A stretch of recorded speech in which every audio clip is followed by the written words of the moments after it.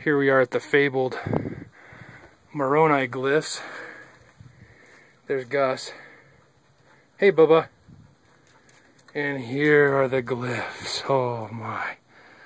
They're made of Moroni. Moroni's own hand did carve thee. As you can see, there's some contemporary markings there. I don't think there's a yin-yang like the ones that are in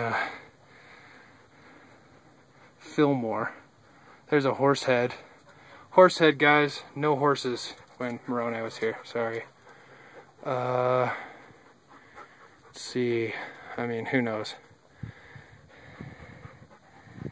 Pretty crazy. Here's the cool cave that goes down through. Gus is tired. Couldn't find this frickin' place forever. It's like buried. Come, Bubba. Gus's four-leaf clover. Was our good luck charm. See?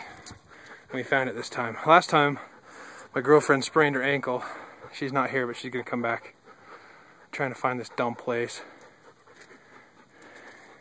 When I was here when I was 8 years old with the scout group, and the lady told me that this was written by Moroni, and then it showed